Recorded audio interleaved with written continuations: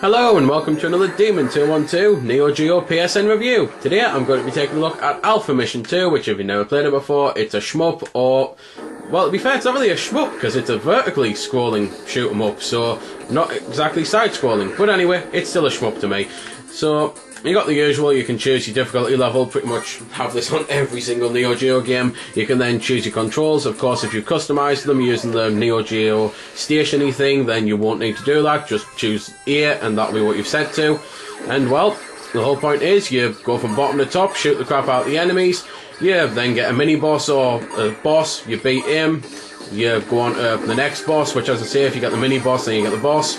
Then you beat him, you go on to the next level, and you do this for all 6 levels. It's pretty much standard shoot 'em up length really, 6 levels, and they won't take you forever, but of course there is replayability with the fact that it's high scoring and playing it on harder difficulty and just seeing all the power-ups and that, because as you might have noticed since we started, we've managed to collect quite a lot of things to change what we had at the start. You can get a shop at the end of each level and you can buy stuff, so I will show that off. And you can also obviously play the game co-op, as you might have noticed. Whilst playing the game though, you can push triangle and choose your side. So there I've just changed to laser. And you get a bar, which, because I'm the left player, on the left, and that basically shows you how much time you've got for that. If you get hit, you lose time and then it blows up. So you can just collect your sides and use them for opportune moments, like against bosses and stuff. And well, it's a really good shoot 'em up, I must admit. I really do like it. I played it in the arcades a very long time ago, had completely forgotten about it, and then it came out for the PlayStation, and all of a sudden I thought, wow, I can't believe I forgot about this game, because I am definitely into shoot 'em ups, and as I say, this is pretty damn good. So, I'll shut up for a bit of the music. Obviously you can see graphically it looks really good for a 2D game, and well, as I say, I'll show off the shop.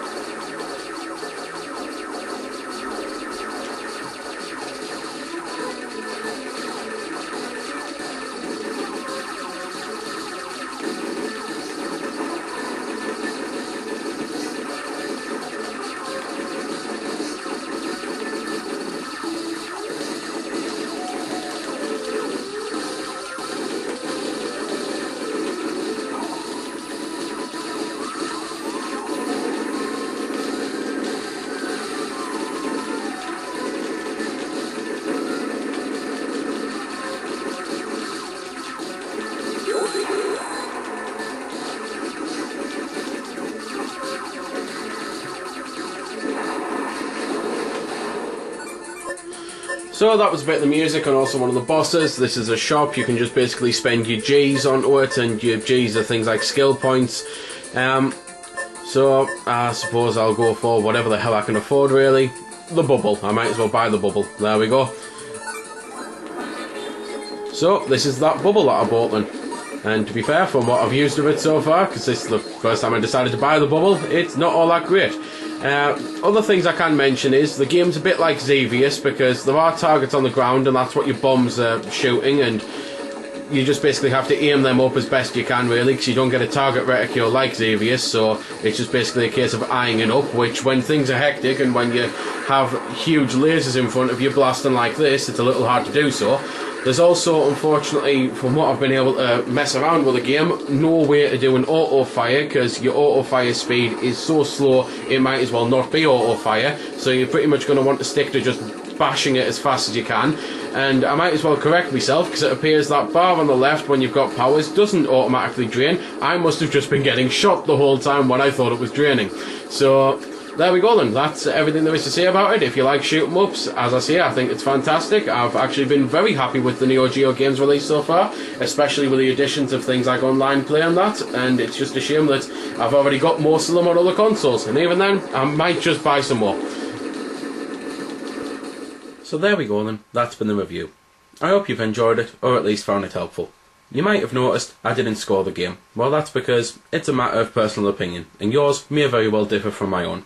I'm just here to show you a bit about the game. If you like it or not, well, that's up to you. If you don't like it, or you do like it, feel free to comment. Also, if I haven't answered any of your questions that you may have had, I might have forgot something, or it might just be something obscure.